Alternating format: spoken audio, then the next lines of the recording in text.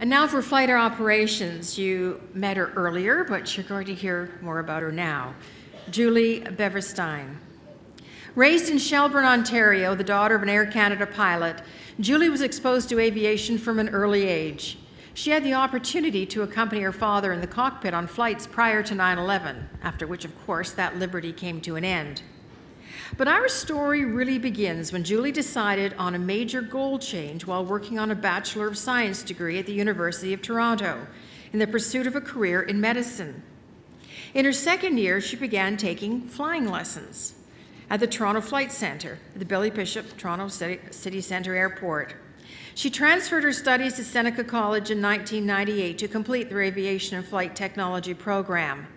The die was cast. By 2001, Julie had obtained her instructor's rating and a position at ATR, the flying school at Toronto's Island Airport. In the following year, as a Class 3 instructor, she began instructing at Seneca College on a part-time basis, and by 2003, had translated to a full-time instructor's position.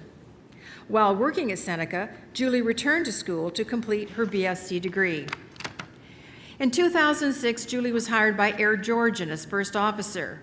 Within the year, she was upgraded to captain and flew for Air Georgian until 2009, when she was hired by Porter Airlines as a first officer. By 2011, Julie was back in the captain's chair at Porter, as seen here with her brother Adam, who was also a Porter captain. By 2010, she began involvement with Porter's scheduling committee, helping to expedite a method in which the pilot's preferences for routes and scheduling could be incorporated into the airline's operations. In 2016, Julie became Porter's pilot recruitment ambassador, traveling coast to coast to promote Porter as a career airline through the company's early connection program for 200-hour pilots and Porter's pilot open houses, a Porter innovation since copied by other airlines, in which President Bob DeLuce and Porter pilots provided insight into working with Porter. Julie introduced Destination Porter, a program that mentors pilots graduating from 13 select Canadian aviation programs coast to coast that guarantees first officer interviews after 1,000 hours of flight experience. She also introduced the Porter Star Award, a peer-nominated award for future pilots who have demonstrated a commitment to mentoring others. Julie likes to think outside the box in finding unique ways to connect with pilots by capitalizing on opportunities to promote the airline as their preferred career choice. As an example, when scheduled to overnight at an airport, Porter's crews will often arrange tours for local college students, demonstrating the aircraft and providing an insight into crew duties and responsibilities.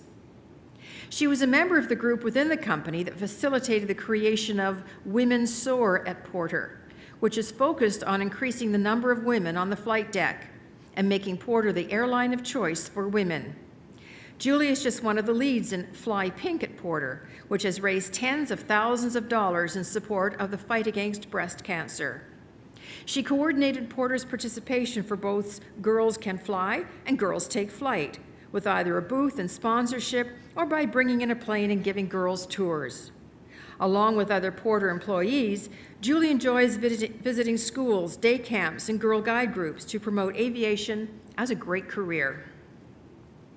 In March of this year, Julie was promoted to Assistant Chief Pilot, Pilot Recruitment and Retention at Porter, a position that includes responsibilities for pilot hiring and flight simulation evaluations, training captain line indoctrination training, member of the Flight Operations Management Leadership Team, and assisting the chief pilot with his duties, or her duties.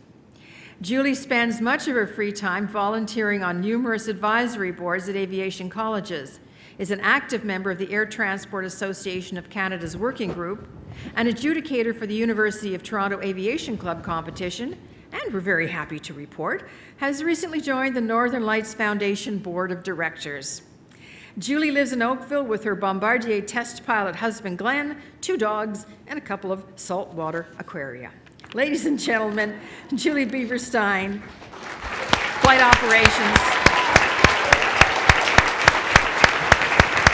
And presenting Presenting the Flight Operations Award is Heather McGonigal, 2017 Elsie Award winner in the Flight Operations category.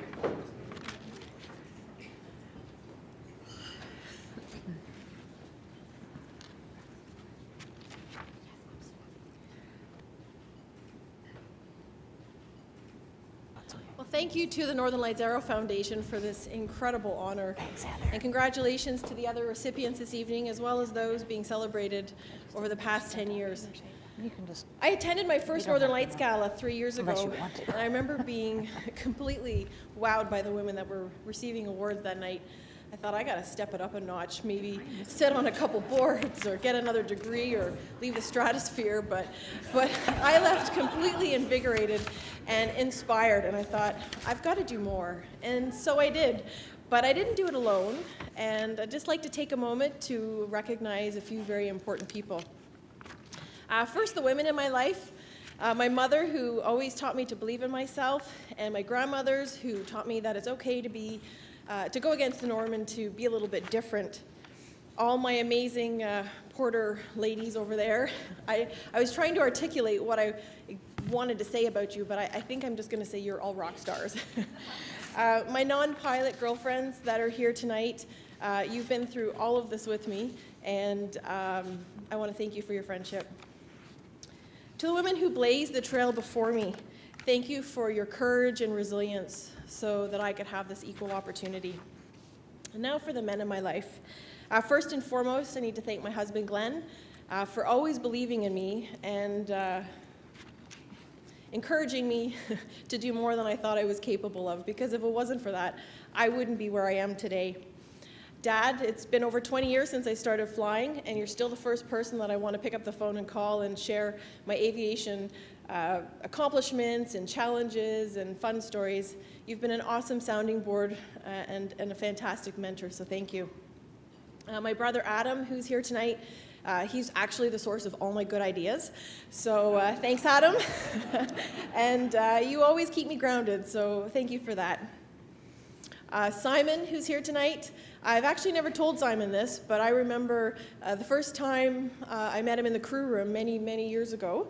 I remember thinking at that time, this is a man that I want to learn as much as I possibly can from. And now I get to learn from you every day. You've become my mentor, my colleague, and my friend, so thank you. Puish, which is now on the other side of the room, but Puish, thank you for giving me the freedom to make mistakes and learn from them, and for teaching me to toughen up. Lastly, I'd like to thank Bob DeLuce for his strong support and leadership in promoting women at Porter and aviation. Bob, I know your goal is gender parity, and although we're not there yet, we are getting closer.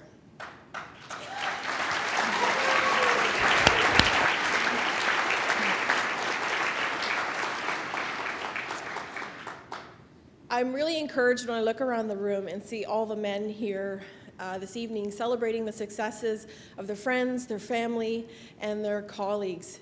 You're an important part of this conversation, and we need you at the table to move things forward.